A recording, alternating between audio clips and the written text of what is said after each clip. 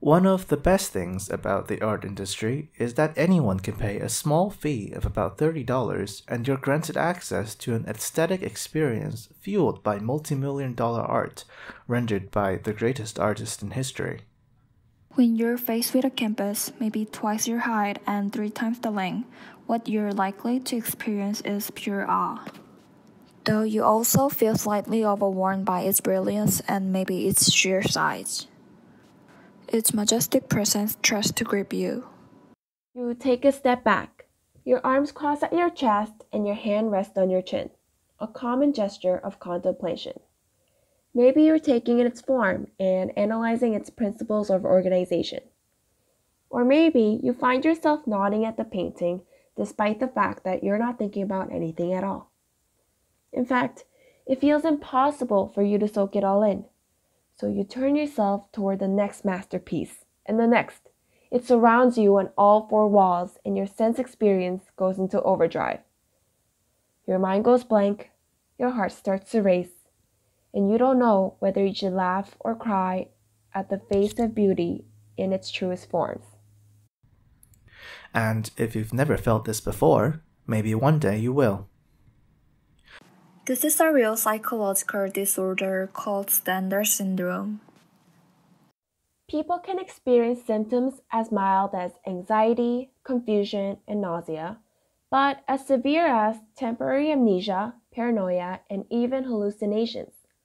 While these effects are short-lived and don't require any medical attention, they do have very real consequences, mostly resulting in vandalism of said multi-million-dollar paintings. There's a long history and list of valuable art that's been intentionally damaged. To briefly list a few, people have thrown acid, rocks, and other objects, spray painted and slashed through the canvases with knives, and even scratching with one's fingernails. Occasionally leaving lipstick marks claiming to have been provoked by the power of art, and rarely, but certainly, smashing a Michelangelo statue with a hammer, yelling, "I am Jesus Christ." The Stendhal syndrome and mental illness is only a couple of the many reasons people have sought to destroy art. In 2006, a 12-year-old boy stuck his chewing gum on a $1 million painting simply by a lack of due diligence. Was it really the boy's fault? Should he even be allowed in the close vicinity of precious paintings? How can we trust the millions of people who visit the art galleries to abide by the rules and refrain from touching the artworks when it's really, really easy not to? I mean, honestly, are those tiny "do not touch" signs and barriers really going to stop me?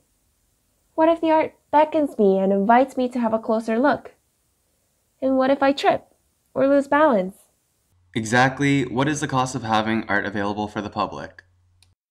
Today, on the topic of balancing accessibility and art preservation, we will explore 3 of the most famously vandalized artworks in history: Mona Lisa, the Night Watch, and the less remarkable but nonetheless infamous Jesus painting, Ecce Homo.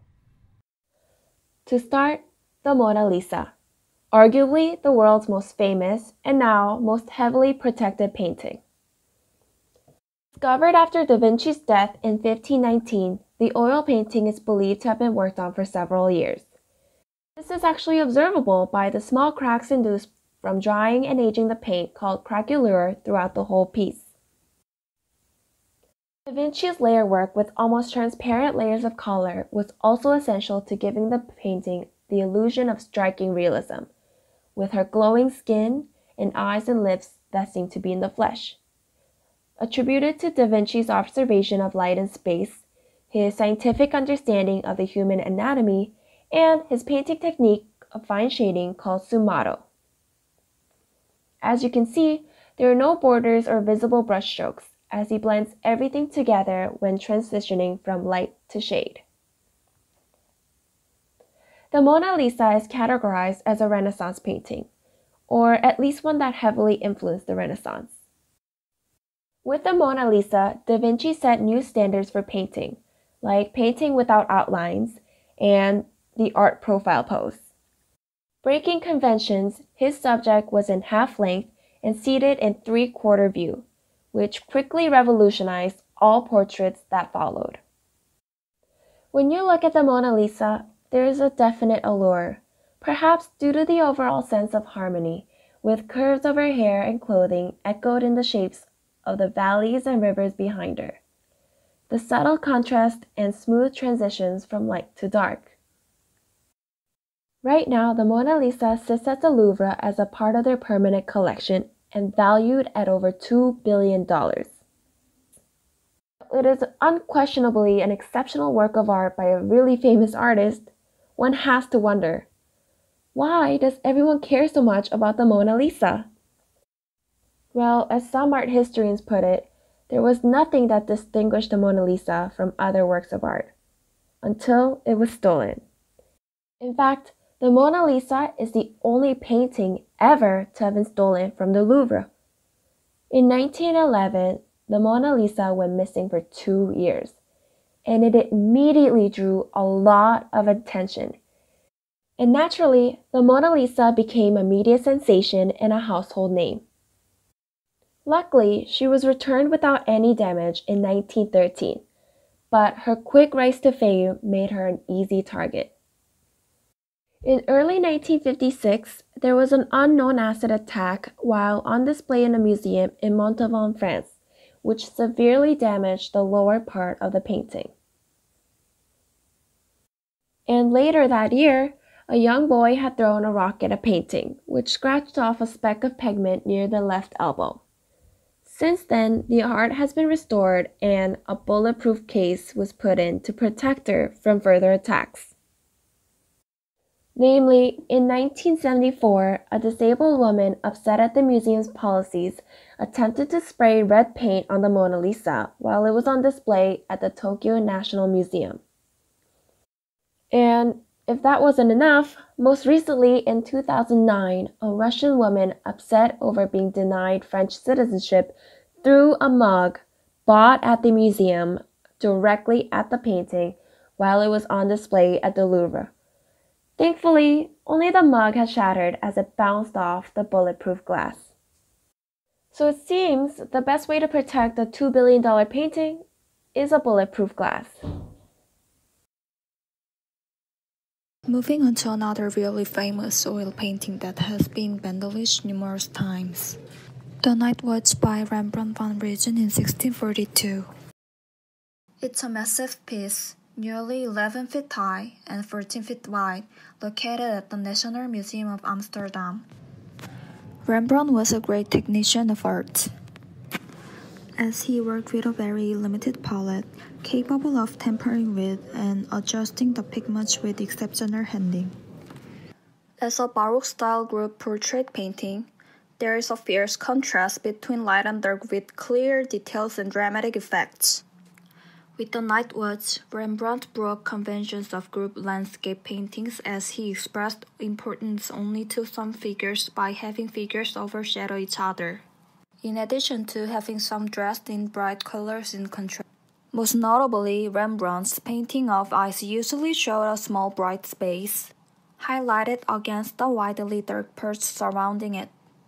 Again, for dramatic effects using contrast in value.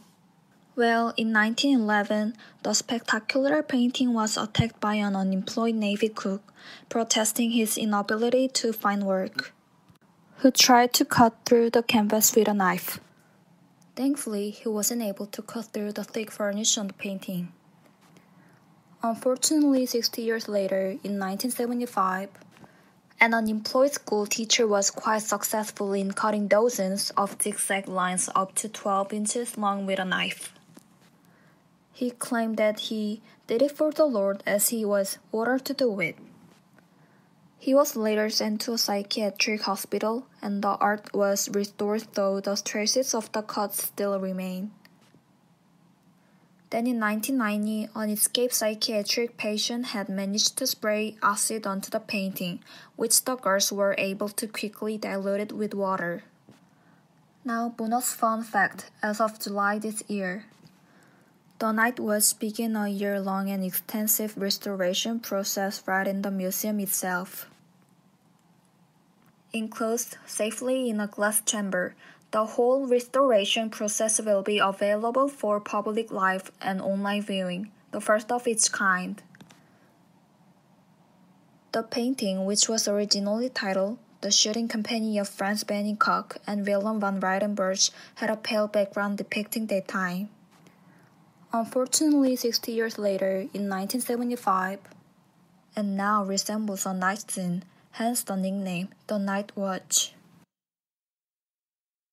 Speaking of restoration, this last work of art wasn't actually vandalized per se, yet it technically suffered the most amount of damage. Ecce Homo, meaning Behold the Man, a fresco mural painting originally done by Elias Garcias Martinez in the 20th century. It was of a widely depicted scene in Christian art of Jesus Christ with the crown of thorns. It was an obscure piece of art, done by a minor Spanish artist who used value and space in order to place dominance on the portrait of Christ, using contrast of dark hair against the pale face and pale background to further emphasize the facial features, which were the only parts adorned with details. I say it all in past tense because, well, it truly is in the past. In 2012, Donna Cecilia Jimenez, a local 81-year-old parishioner and an amateur painting restorer, decided to take it upon herself to restore the weathering damage on the fresco. However, many argue that the painting has suffered an even greater damage, and a meme was born. Essentially, as a botched restoration, it has been dubbed Ecce Mono, Behold the Monkey, or Monkey Christ, and even Potato Jesus. But not all hope was lost. Seen as a genuine work of a kind elderly lady who tried her best, people began praising her, and the Potato Jesus went from being the town's laughingstock to becoming somewhat of a famous and successful tourist attraction, and is now even sold as merchandise. And you can actually buy a state-of-the-art Ecce Homo mug for as low as $15 on Amazon. Well, hope you learned a lot. Don't touch precious art, and if you see any suspicious activity, alert the security right away. Thanks for watching.